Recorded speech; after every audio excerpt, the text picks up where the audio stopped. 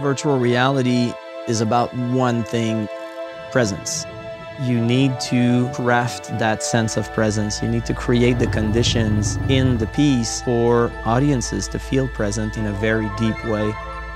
We set out to figure out how to film for this medium, so there were no VR films, there were no VR cameras. We decided to build a camera because we had to.